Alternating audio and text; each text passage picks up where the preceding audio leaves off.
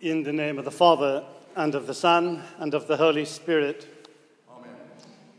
The Lord be with you. And with your spirit. Well, good morning all. Good morning.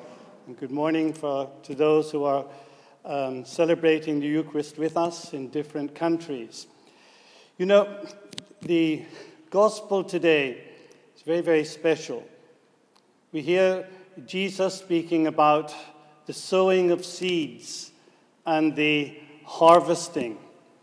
And we've heard this gospel many, many times. But the message of the gospel, I think, is not just the sowing of the seeds, but the ways in which we sow those seeds, just as important.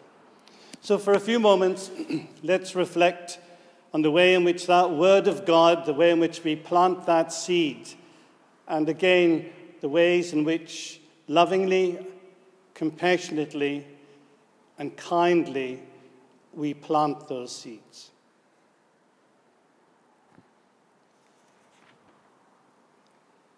The Lord be with you. And with your spirit. A reading from the Holy Gospel according to Matthew. Jesus left the house and sat by the lakeside, but such crowds gathered round him that he got into a boat and sat there. The people all stood on the beach, and he told them many things in parables. He said, "Imagine a sower going out to sow. As he sowed, some seeds fell on the edge of the path, and the birds came and ate them up. Others fell on patches of rock, where they found little soil and sprang up straight away, because there was no depth to the earth. But as soon as the sun came up, they were scorched, and not having any roots, they withered away. Others fell among thorns, and the thorns grew up and choked them. Others fell on rich soil and produced their crop, some 100-fold, some 60, some 30. Listen, anyone who has ears." Then the disciples went up to him and asked, "Why do you talk to them in parables?" "Because," he replied, "the mysteries of the kingdom of heaven are revealed to you, but they are not revealed to them. For anyone who has will be given more, and he will have more than enough. But from anyone who has not, even what he has will be taken away.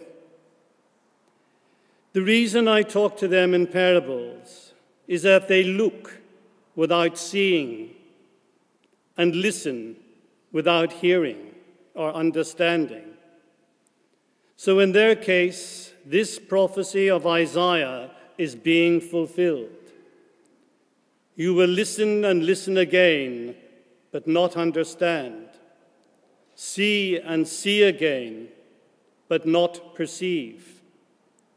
For the heart of this nation has grown coarse.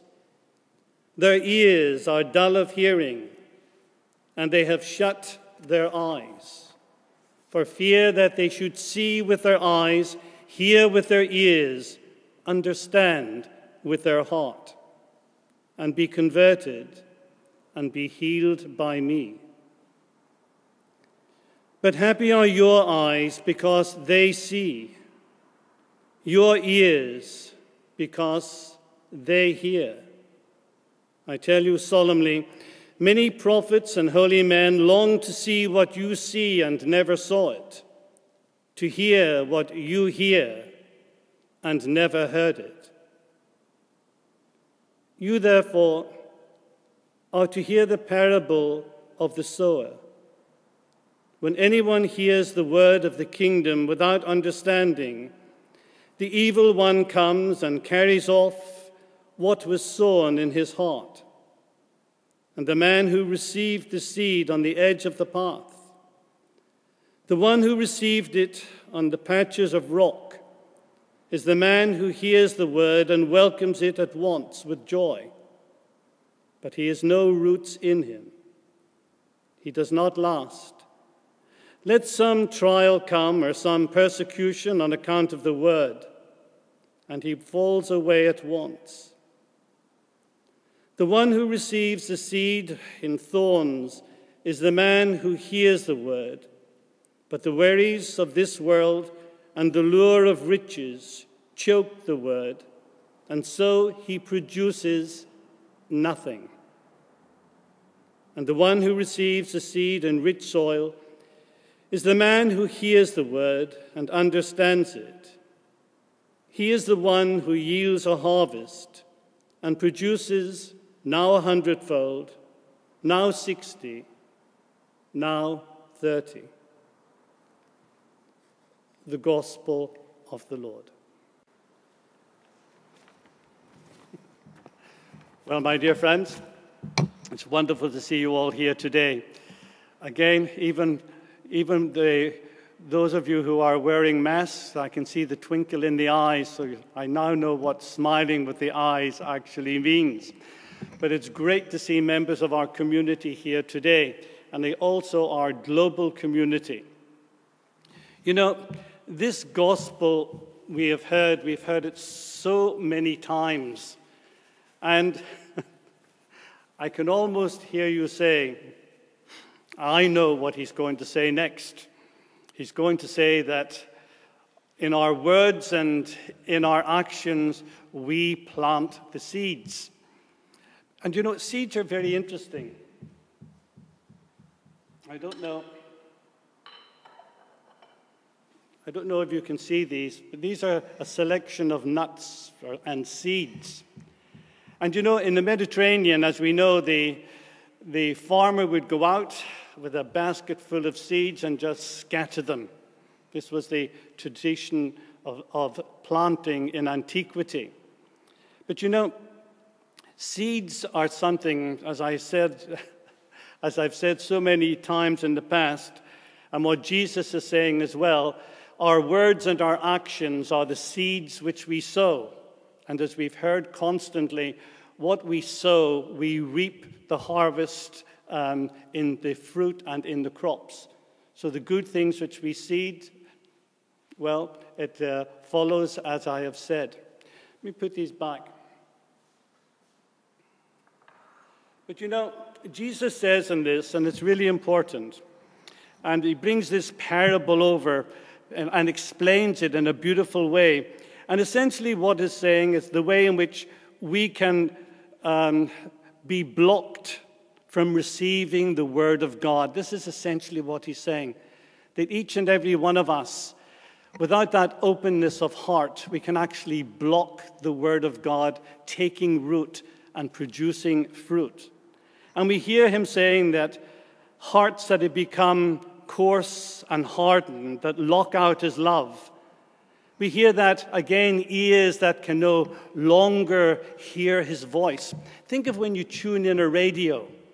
We want to tune into a radio which is going to be following what we want, the sound we want to hear, the music we want to hear.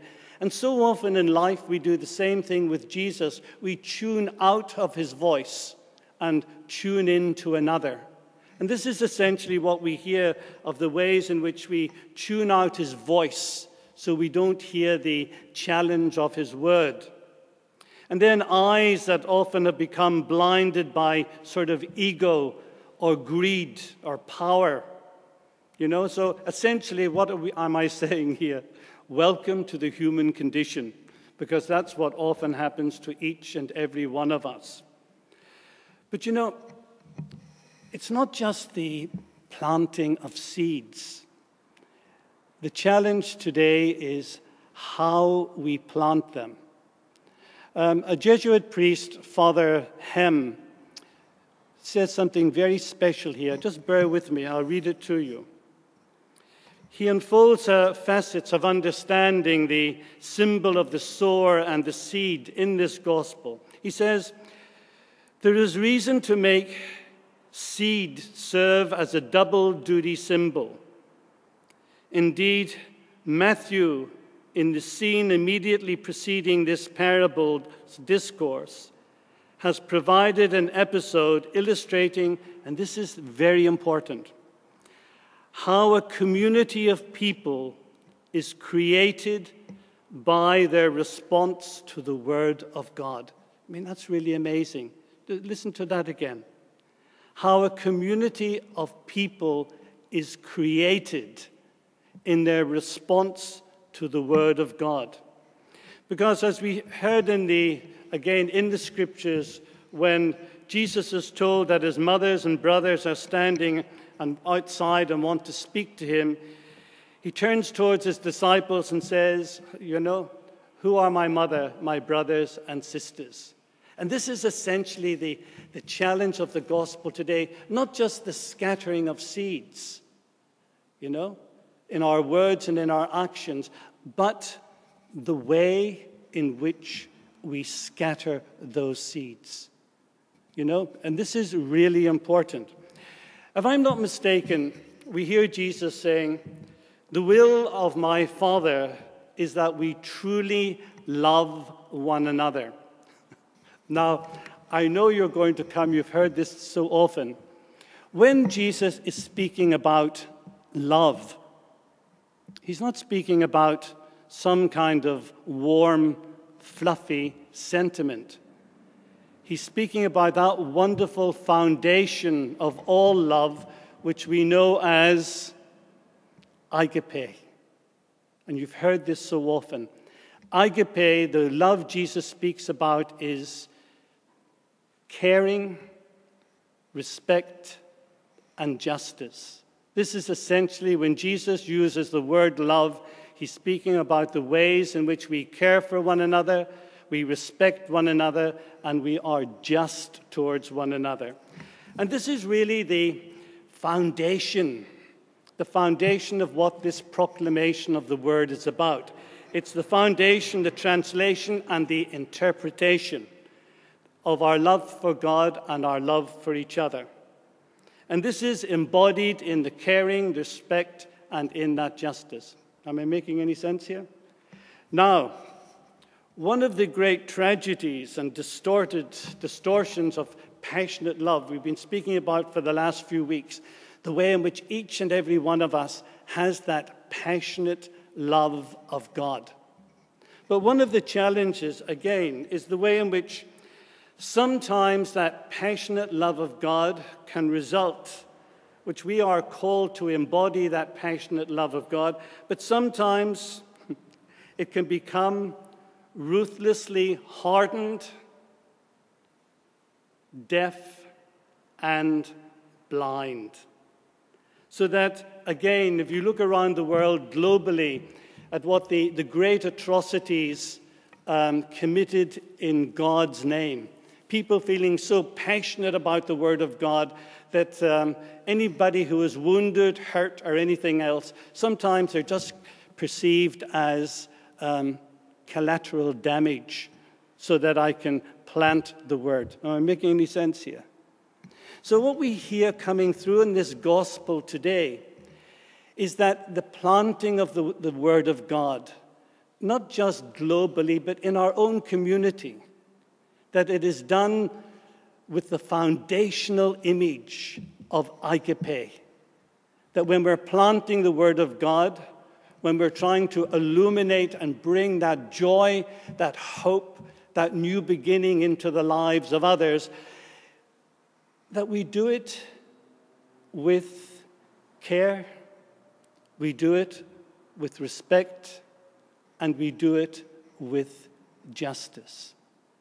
It's so easy to cause a lot of woundedness, brokenness, and pain, as we've seen globally, the great atrocities committed in God's name. So think about it. That seed is planted with love, with compassion, and with commitment. Do you remember those two words I used over the last 2 weeks? Hollowing and hallowing. The way in which, again, if you remember, I've said this 2 weeks in the past, the way in which the love of God hollows us to contain greater compassion, greater understanding, greater healing, and great love. And it's then that we become hallowed, holy. So when we enter the lives of other people, when we want to bring that love into the lives of other people, we do it with a gentleness, with a compassion, with a warmth, with an attraction. And this is why so many people responded to the Word of God around the world. Not that it was just the scattering of seeds and they fell where they were going to fall, but the way in which they were placed lovingly, with care, with respect, and with justice. So today in our Mass, we pray for, as we all denominations, all religions, all faith beliefs, that we pray to that all of us in the scattering of that seed of love may do it with care, with respect, and with justice. Give it some thought. Is that a yes? Good.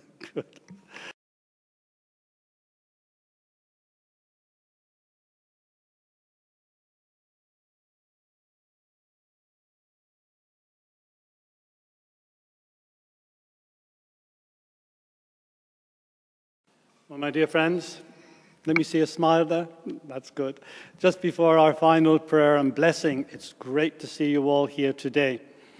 And again, we pray especially for those who cannot be here due to shielding or any of the other circumstances. But it's a time too when we think, again, in these challenging conditions, the way in which we take that love of God into the lives of others. This is what it's all about. I think if this pandemic has taught us anything, it is the importance of loving one another, caring for one another, respecting one another, and being just towards one another. This is what the Agape of this gospel is about. You know, so we ask the Lord again to be with us. So keep our eyes, again, we are coming out of this, that the Lord will be our strength and our help.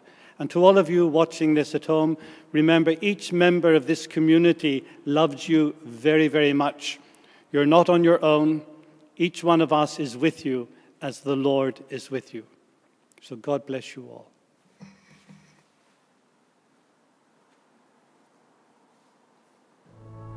The Lord be with you. And may Almighty God bless you, the Father, the Son, and the Holy Spirit. Have a wonderful and blessed day.